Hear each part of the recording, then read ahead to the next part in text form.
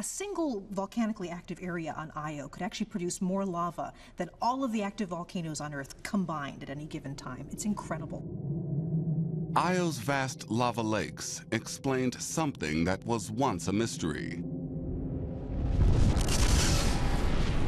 Io gets hit by asteroids just like every other world. So why are there no asteroid impact craters? The answer: Io's landscape changes constantly. Every crater is quickly buried under a torrent of magma. Io's surface is forever young. One mystery solved, others not. Where does the heat come from?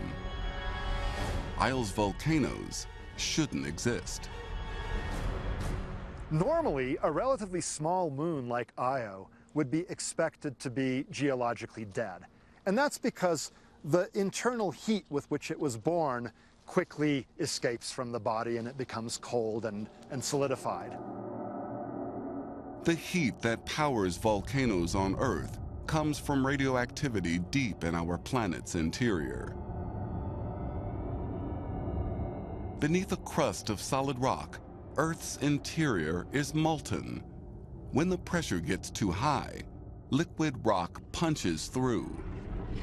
A volcano. Io must have a molten interior too, else no volcanoes. But there's no radioactive core.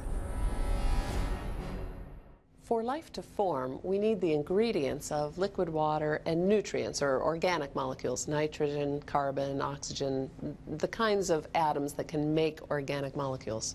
In addition, you need energy to drive the chemistry. That energy has to come from somewhere. Volcanoes could be very important in the origin of life because they release energy into a very concentrated spot where those chemical reactions can start. Life needs heat to drive chemical reactions. It needs complex chemicals to do the reacting.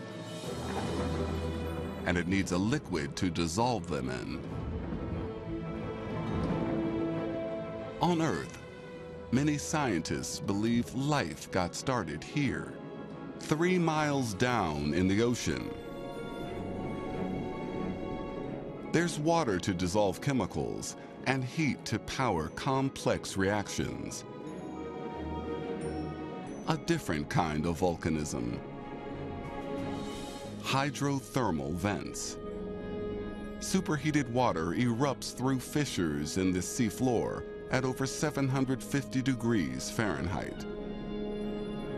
Yet even in these brutal conditions, there is life. Lots of life.